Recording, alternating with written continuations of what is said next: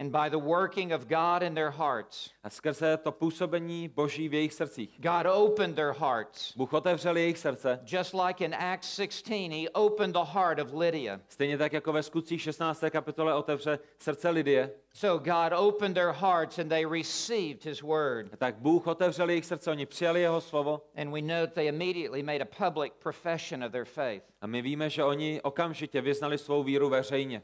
They didn't walk forward and raise a hand. Nešli dopředu ke kazatelně, nezvedali ruku. They didn't sign a card. Nepodepsali nějaký lísteček. The way in the New Testament someone gave their testimony V Novém zákoně, když někdo vydával svědectví and made profession of their faith a vyznal svou víru, was to be baptized. tak to udělal skrze křest. This identified them with Jesus A Christ. to je identifikovalo s Kristem. And we know from the Great Commission they were to be baptized in the name of the Father, the Son, and the Holy Spirit. A my víme na základě velkého poslání, že měli být pokřtěni ve jméno Boha Otce, a Syna i Ducha Svatého. Matthew 28:19. Matouš 28:19. And we are to be baptized in the name of the Father, the Son, and the Spirit. A my máme být pokřtěni ve jméno Otce, Syna i Ducha. Because all three persons of the Trinity are a Savior. Protože všechny tři osoby Boží trojice nás zachraňují. It is the Father who is a Savior. Je to Otec, který je spasitelem. Because as we saw last night, the gospel is his design. Protože tak, jak jsme viděli včera večer, evangelium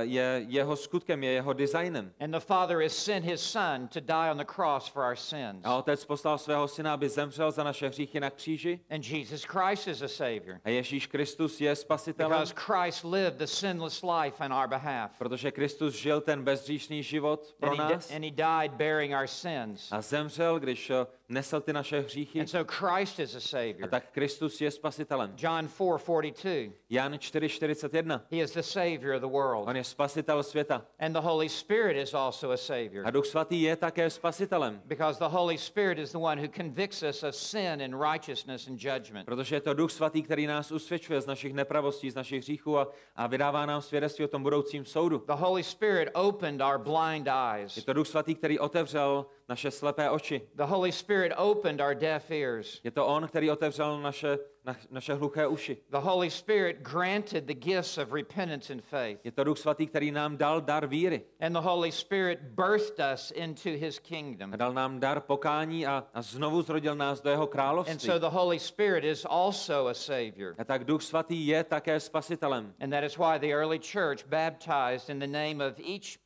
of the three persons of the Trinity. A to je proč prvotní církev křtila ve jménu každé osoby svaté trojice.